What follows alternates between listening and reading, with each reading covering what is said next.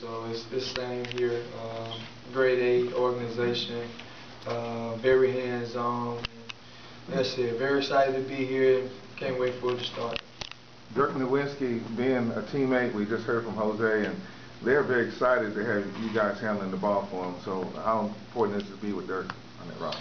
Oh, it's going to be great. I think as much pressure we'll take off Dirk, I think he'll take more pressure off us. How defensive play him, it'll really open up a lot for us to drive, kick, find players, and my ability to create for myself and others.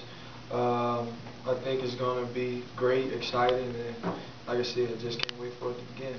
Do you have high expectations for this season? Me? Oh, of course I do. All the critics counting us out. Me and Jose, they don't know how it's going to work with me and Dirk.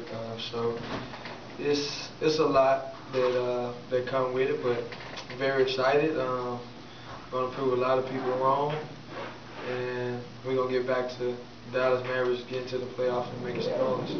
Sound like you're excited about it. I'm very excited. Can't wait. Like I said, just coming here for the month and a half I've been here. You don't want to do nothing but come in and succeed with.